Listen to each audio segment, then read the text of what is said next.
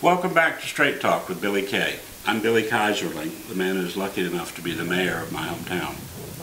The purpose of this show, as is my website, is to help people in Beaufort and the greater area understand what's happening in the city. We've had lots of different people: economic development, arts, culture, public safety. Today it's a rather unusual show, and before I say what it is, I would remind the listeners that this show is paid for by me personally. It's not by the city. It's not sponsored by the station. It's Billy Kay. And why it's different is that I have with me a political candidate. And it's history for me because I've never, as a public official, ever endorsed anyone else for public office. It started back when I was in the legislature and we got into reapportionment matters, where I found Republicans, Democrats, caucuses were up in Columbia dealing their own hands while forgetting the people back home. I ran as a petition candidate and was elected. And subsequent to that, with the exception of contributing to Senator Lindsey Graham, who was a colleague of mine in the legislature, and a 40-year friend, Dwight Drake, I have never been involved. So I welcome and introduce to you my friend and the person I plan to endorse to be the next congressperson from District 1 in the state of South Carolina. I'm doing this really, I'm a politician, everything's politics, but I'm doing this really because after thinking about it, Elizabeth called me several months ago and pumped me for information about the city. What are the issues? How do you work your budget? How have you dealt with the recession? What can a member of Congress do to help a city? We had a second phone call. We talked more about that. She said, "Is there any chance you'd endorse me?" I said, "No, I don't get involved." Yeah.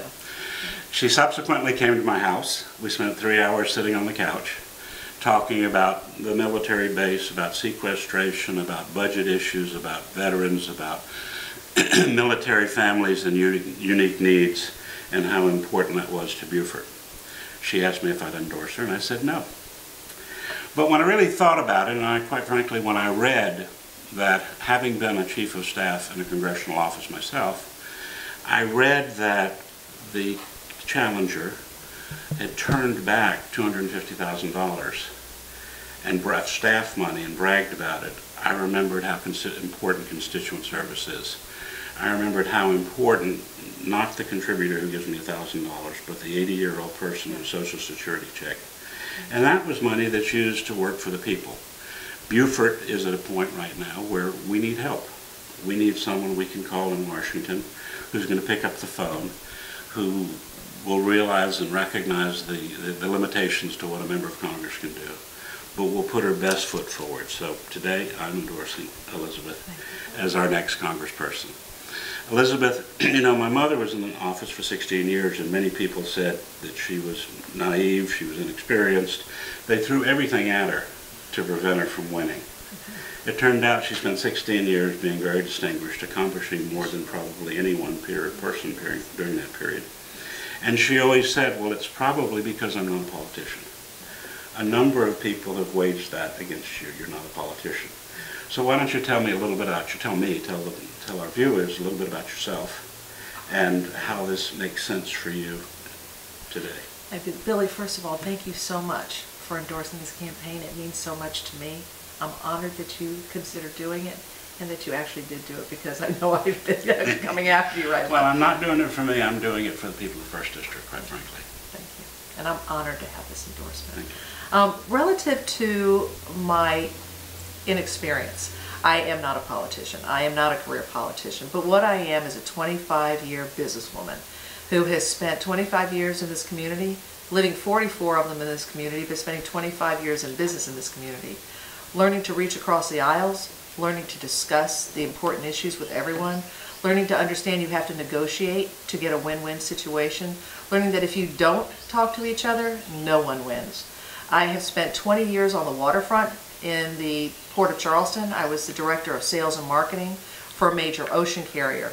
When I began that job, I was the clerk, and I worked my way up to director of sales and marketing for a company called Orient Overseas Container Line.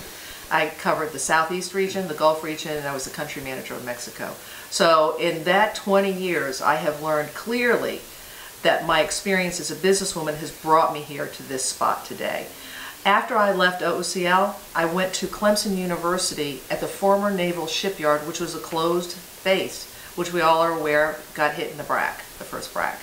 So I went to the shipyard with Clemson to bring my experience as a businesswoman into the academic sector, to bring public-private partnerships together, that industry and academia would come together to create jobs, research, development, and innovation.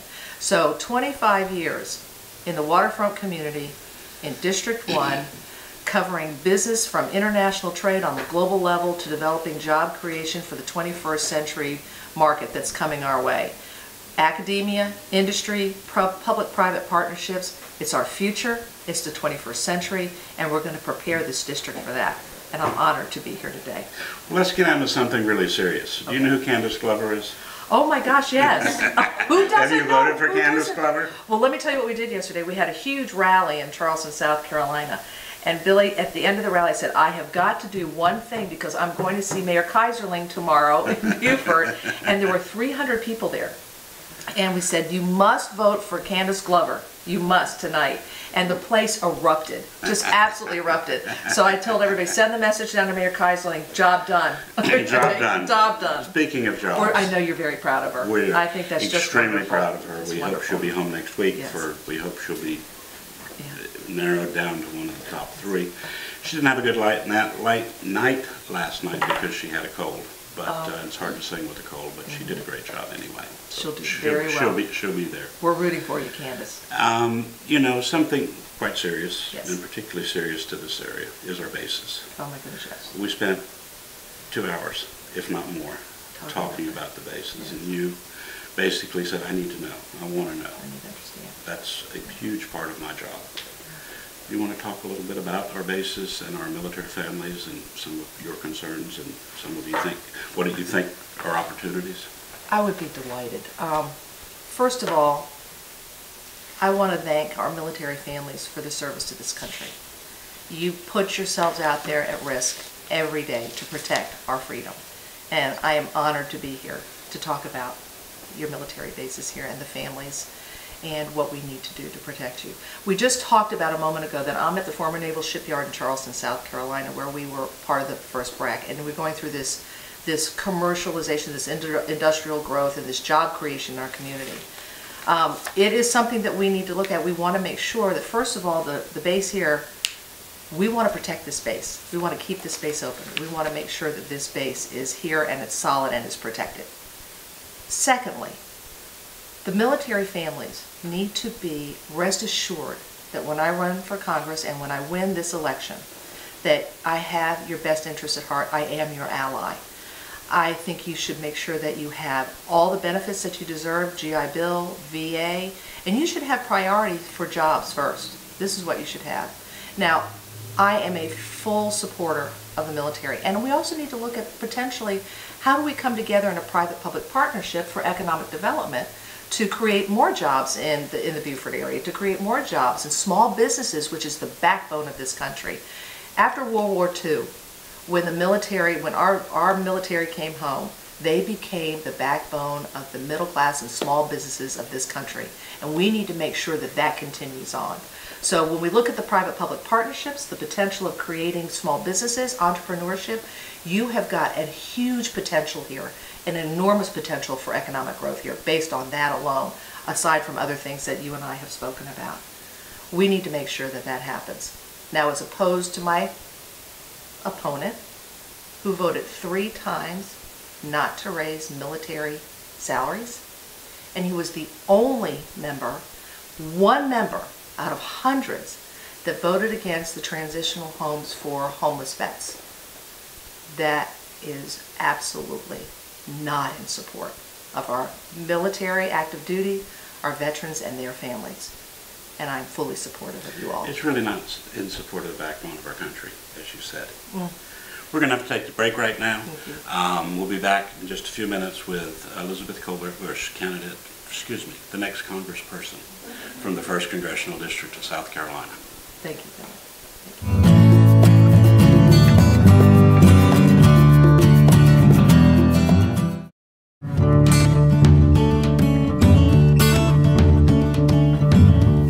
Welcome back to Straight Talk with Billy Kay. Today I have with me Elizabeth Colbert-Busch, who's going to be the next congressperson from the 1st Congressional District. I endorsed her because I think she's good for the city of Beaufort, for Beaufort County, for the 1st Congressional District, for the state of South Carolina, and the United States of America. I think she's a very unusual woman. She's the first person I've ever publicly endorsed as an elected official, and she may be the only one, for all I know. It's not something I really get excited about, but I'm extraordinarily excited about an unusual person who's willing to leave a successful career, put herself, her ego, her family through the traumas of running a political campaign and moving into a new world for us. Elizabeth, everybody talks about the economy. Yes. Everybody talks about us being broke. We've been through the recession. We've had sequestration. Yes. The public is totally confused about where we are. Would you share with us, help us get straight on where the economy is and where we should be going, and how you think about sequestration, and is that really the way we want to run our government? I'd be delighted. I'd be delighted, Billy. Okay. I'd be delighted. Sequestration, I strongly feel that this was handled poorly. To go across the board and do a massive cut across the board is like saying you need to lose 8 pounds and you cut your leg off. It just makes no sense at all. As a businesswoman, that's not what you do.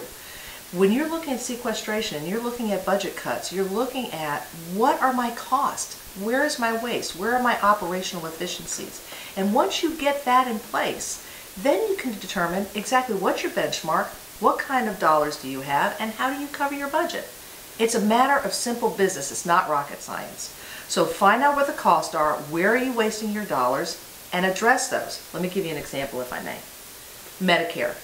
Medicare has $166 billion in waste, fraud, and abuse, overbilling, and the inability to negotiate our pharmaceutical contracts. $166 billion. The sequestration is $85 billion. That one department, although it's not hit by the sequestration, so we understand that, that one department is twice the waste, fraud, abuse, overbilling, and pharmaceuticals than the entire sequestration. Now, if that's true for this one department, imagine that has got to be true through other departments as well. We have to address these issues. We start there. So that would be my approach. That would be something that I would be very committed to, is to determine what are our costs. We have to get our fiscal house in order. So that's what we would have to do. We were first. very fortunate in the city of Beaufort. We anticipated the recession. We Yes. cut our budget by 20% before it ever hit us. It didn't hit us that badly. Brilliant. But what we found is we did more with less. People are so afraid to turn things upside down and reinvent them. And if there's, in my view, if Washington has the biggest problem, it's their fear of trying to do something differently. One of the things that you and I talked about was a concept called city base. Yes. And that is where communities work. It makes us rat-proof, but more importantly than that, it helps the military with austerity. You want to talk a little bit about that? You've seen, when you came in, you saw Marine Corps Air Station Beaufort, the Proud Home, which will be the training center for the F-35B. Yes, yes, If we get the money, if you save the money on Medicaid, on Medicaid abuse, then we'll have the benefit of some of these things that the country really needs. Yeah, absolutely. And Billy, when we spoke at your home, the vision that you have for the city and the discussion we had for the city about how to do economic development, how this incredible asset of this military base that you have here can create incredible jobs, incredible opportunities through a public-private partnership. Some of the things that I found fascinating in our discussions were how you saw the future going with public-private partnerships, how you saw how you can help with these budget issues that we have, how the private sector can come to the aid of the public sector to say, I can help you with some of these things, I can help you with your costs, I can help you with your efficiencies. And when I heard you say that, you're the only person I've heard say that. And I thought, this is exactly where we're going in the 21st century. It's all about private-public partnerships and how do we do this together with limited resources. So if we have limited resources, we have limited dollars, then we work together and we use our common assets. And it's a brilliant strategy. Collaboration is what it's all about. We join fire departments with adjoining city. Incredible. It saves us incredible money. We got smaller fire trucks because we didn't need big fire trucks anymore because firemen have been so good at prevention that the structural number of structural fires is small. But you know, you think of But Billy, there you are. It's a current- perfect example of cost efficiencies, what you've done. That's right. And it prepared you for this economy. That's right. It's brilliant. We've got the commanding officer of a military base, and he comes in for 3 to 4 years. The first thing is he's a city manager, because he's running a city, inside a city. He then has to, in the case of MCAS, keep the F-18 alive because the F-35 is delayed. At the same time, he's got to begin to build a high-tech culture to get his people ready for the F-35. Now, if I could help him with some of his city managerial jobs and let him focus on what Department of Defense wants him to do, which is readiness, having the equipment prepared, having the equipment in shape, having his people fit, having his people ready to be deployed, which is what's been happening, then I'm helping him. And there are economies of efficiency, there are efficiencies of economy by us working together. Right. So I'm glad you heard that. Shared assets, shared resources. Right. It's We brilliant, really Billy. got to get out of this world of silos. That's right. Absolutely. And, I couldn't agree with you more. so you mentioned Social Security and Medicare. I noticed in this morning's paper that you were endorsed Yes. by the Very group that excited. is protective of and been Yeah. working to protect, I call these assets. Yes.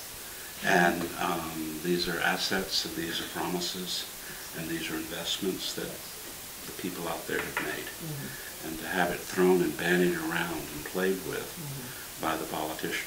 There I go again. I'm a politician. We're not all that. But the politicians to be sort of dangling this in front of people, thinking that that's where the answers are going to be found. You started talking a little bit about the answers, but let's talk about that Social Security recipient who needs those dollars, who's, if they're lucky enough to have investments, those investments dwindled. I'm passionate about this subject. Social Security, first of all, is solvent. People are saying it's not solvent, but it is. It's solvent for about another 20 years. We need to look at Social Security two ways. One is, it is not an entitlement. If you feel the word entitlement means I'm entitled because I paid for it, well, absolutely. Every time you have a paycheck, there is a box check that we put our money in for Social Security. To say you're going to take that away, I will not do that. When my opponent says he wants a voucher system, I completely disagree. This is something that was earned by the seniors, paid for by the seniors that they deserve to get back. Now, moving this ball forward after 20 years, we need to take that bipartisan approach like Tip O'Neill and Ronald Reagan did. Because when they came together in a bipartisan way, they made that solvent for 60 years. We have 20 of those 60 left. We need to come to the table and do it again. It's very important.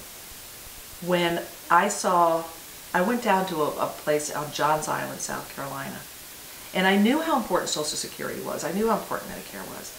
But it really drove it home when I met a woman named Miss Corrine.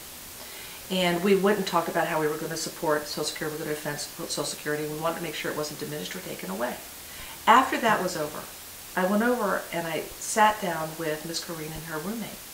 And she was very upset. She was weeping. And I asked her, what's wrong? What's wrong, Miss Corrine? And she said, you have no idea what you just said and how important it is to me. It's all I have. My Social Security, my Medicare. She had no family. She had no one else. It's all she had. And if she lost that, she would have nothing. And then she just began to weep. And I looked at her and I said, don't be afraid. I will fight for you.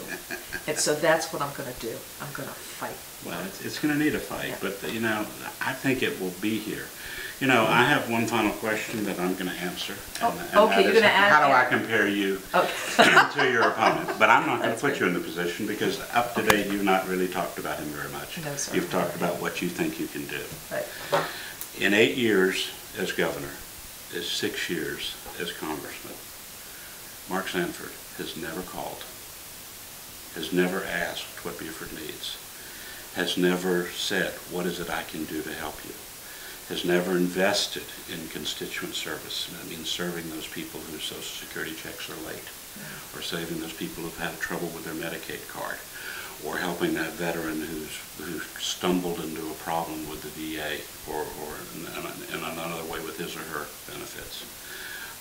What I like is that I have no doubt that not only can I pick up the phone and call you, but you're going to pick up the phone calling us, calling the people of Beaufort, and asking what it is you can do to be the best congressperson in the world to help Beaufort, South Carolina, in the 1st Congressional District. Thank you for being with me. Good luck. Thank you. Can't wait to see you at your victory party. Thank you so much. Thank you. Thank you, everyone.